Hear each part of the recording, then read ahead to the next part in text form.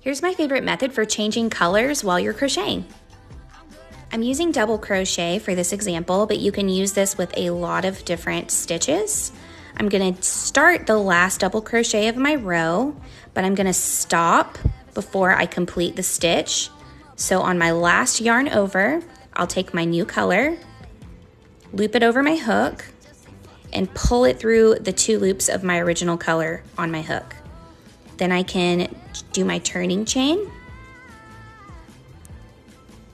to secure it. I'm gonna snip off my original color and move my tails down out of the way, and then I can continue on to the next row with my new color. If you want to change colors in the middle of a row, you would do the same thing. You would start your stitch, but before the last yarn over, you would grab your other color, loop it over your hook, and pull it through the last 2 loops